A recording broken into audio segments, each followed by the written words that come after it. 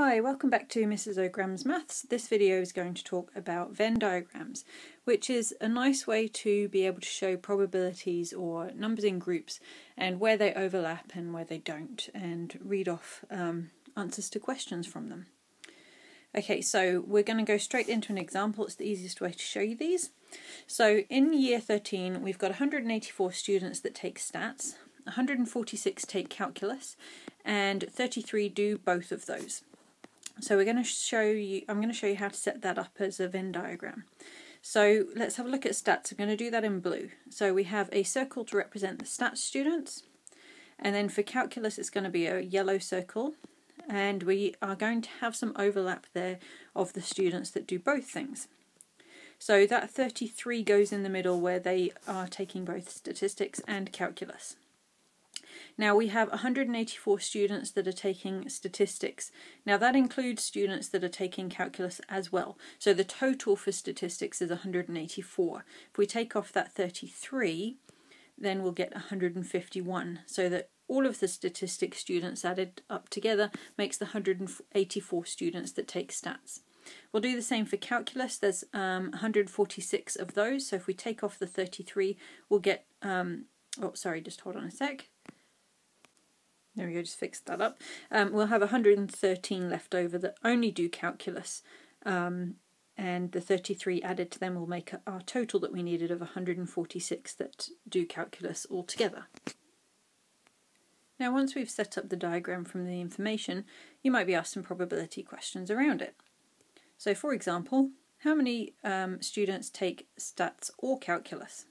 So this will be anybody that's in any portion of that Venn diagram. So we add those all up, and the notation for that is S union C. So that's kind of like a U but without a tail.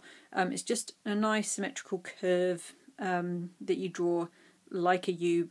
Yeah, so it means union. It's anywhere where somebody is in S or C or both of them. So all of those numbers added together.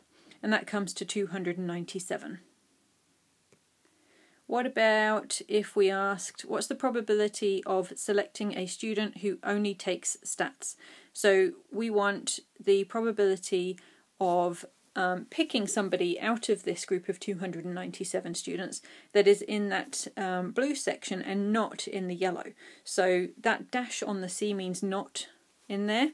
So we want the probability of S intersection with C dash. That N is what means intersection. It's where the two things are true at the same time. So you do that like an N but without the tail, like we just saw on the slide before with the U, except it's the other way around. So that symbol means the intersection. Those things have to both be true at the same time. It's not one or the other, like we saw with union. They have to both be satisfied simultaneously. So the students that only take stats and don't take calculus, that's obviously 151. And we're doing this one as a probability, so we want that as a fraction out of our total.